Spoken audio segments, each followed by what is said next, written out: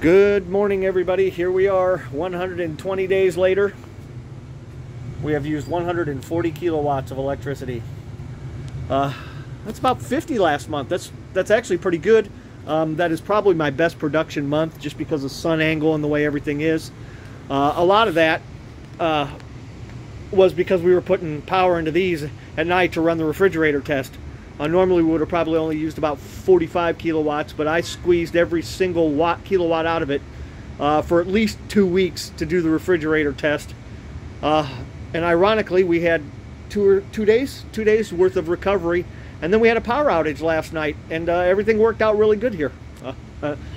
I was quite happy. Instead of having to come down here and dig this thing out here and, you know, haul it outside, fill it up with gas, plug in a bunch of extension cords and all that other stuff to get everything going, I just sat down behind my refrigerator and unplugged it from the wall and plugged it into the outlet there that's hooked up to the Guiandel, and went downstairs and swapped the plugs for the sump pump, and that was on the Guiandel, and plugged a couple lamps in, and we had power.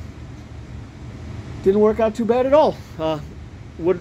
Would it have been a lot more work to drag that generator out? Well, of course. My neighbors did it. I didn't have to. I certainly think this is definitely a better deal than the Guardian system outside. But hey, to each his own.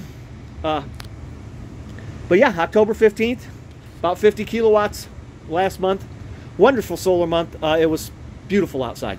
It really was. That's it for now. I'll be back again soon.